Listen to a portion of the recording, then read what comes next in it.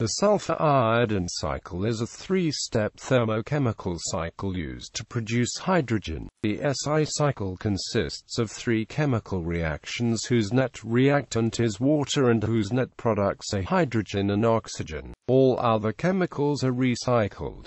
The SI process requires an efficient source of heat. Process description. The three reactions that produce hydrogen are as follows: I2 plus SO2 plus 2H2O2 high plus H2SO4. Bunsen reaction. The high is then separated by distillation, a liquid-liquid gravitic separation. 2H2SO4 to SO2 plus 2H2O plus O2 to water. SO2 and residual H2SO4 must be separated from the oxygen byproduct by condensation. 2 high I2 plus H2 iodine and any accompanying water or SO2 is separated by condensation, and the hydrogen product remains as a gas.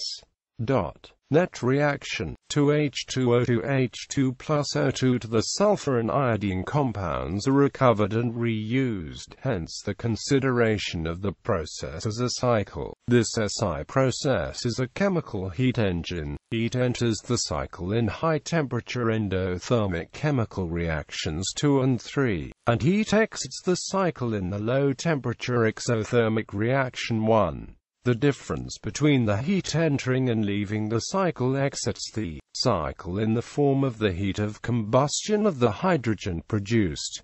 Advantages and disadvantages. The characteristics of the SI process can be described as follows: all-fluid process, therefore well suited for continuous operation. High utilization of heat predicted, but very high temperatures required.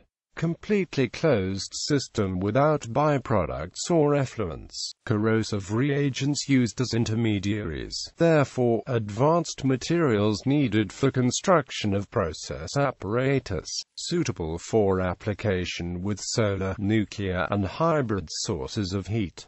More developed than competitive thermochemical processes.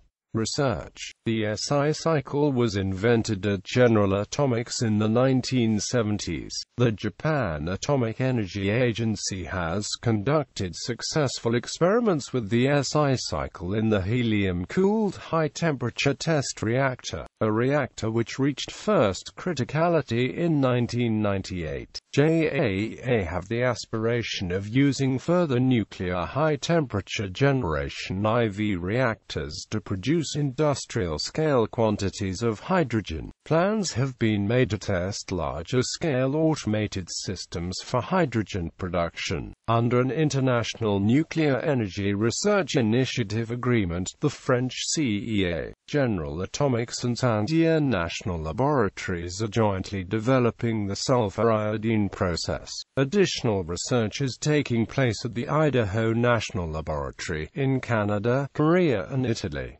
Material challenge. The SI cycle involves operations with corrosive chemicals at temperatures up to about 1000 degrees Celsius. The selection of materials with sufficient corrosion resistance under the process conditions is of key importance to the economic viability of this process. The materials suggested include the following classes: refractory metals, reactive metals, superalloys, ceramics, polymers, and coatings. Some materials suggested include tantalum alloys, niobium alloys, noble metals, high silicon steels, several nickel-based superalloys, malide, silicon carbide, glass, silicon nitride, and others. Recent research on scaled prototyping suggests that new tantalum surface technologies may be a technically and economically feasible way to make larger-scale installations. Hydrogen economy. The sulfur-iodine cycle has been proposed as a way to supply hydrogen for a hydrogen-based economy. It does not require hydrocarbons like current methods of steam reforming but requires heat from combustion, nuclear reactions, or solar heat concentrators.